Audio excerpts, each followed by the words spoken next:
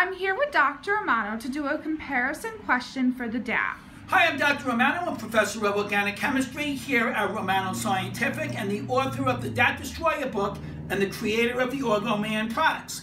I want to go over a new type of question that is very important for the DAT on comparison. So come around and let's have a look. For this type of question, we're going to be choosing A if quantity A is larger.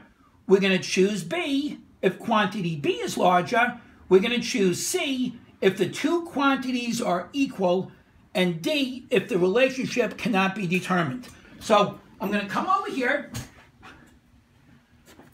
I am going to introduce Professor Blois, who has more than 40 years of experience in the area of mathematics. The professor was also my teacher when I was in college, so you're going to be electrified when you see him solve this problem. I must admit, this is a pretty tough problem, and I'm not that sure how to do it. If it was a Diels-Alder reaction or a Claisen, it'd be no problem. But I got to admit, I think this is a pretty tough problem. So here goes. Professor, I'll leave it to you. Okay, Professor Blois here. Let's read the problem together. The average age of 40 students in a class is 22 years. The average age of 30 of those students is 20.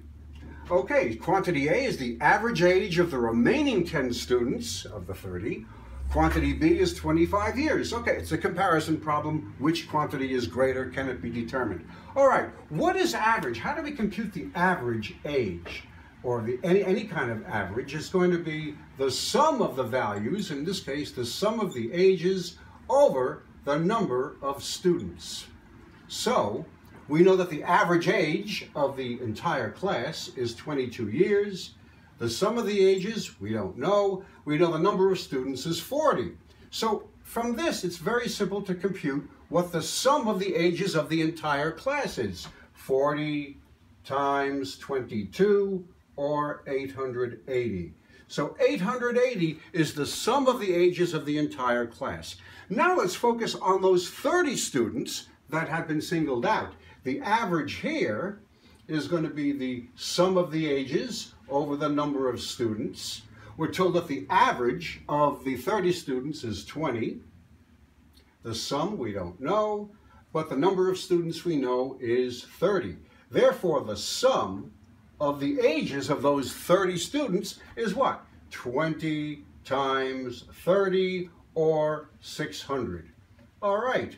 So that means that the sum of the ages of the students in the class, the sum of the ages of the total number of students in the class is equal to the sum of the ages of those 30 students plus the sum of the ages of those 10 remaining students. Well, we have values for this. We know that the sum of the ages of everyone in the class is 880.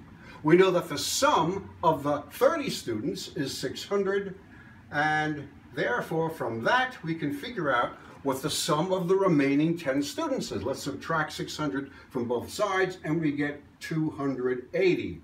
Okay, that's the sum of the remaining 10 students. Well, what are we looking for? The average age of those remaining 10 students?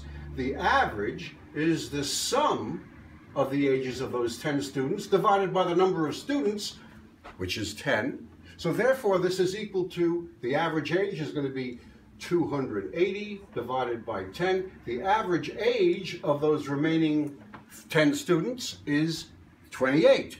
Okay, so that's what value A computes to be, 28. Value B is 25. Value A is greater than value B, so our choice would be A. And that's the solution to the problem.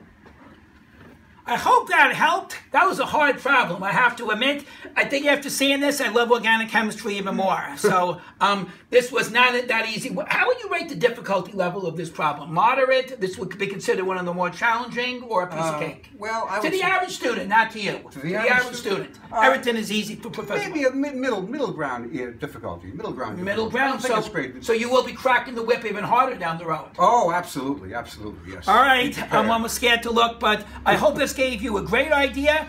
And mathematics could be fun. Usually it's not that much fun, but with Professor Blois, he brings it to life. Much the way I hope that I bring organic chemistry to life to all of you. Okay, good day to you. Bye-bye.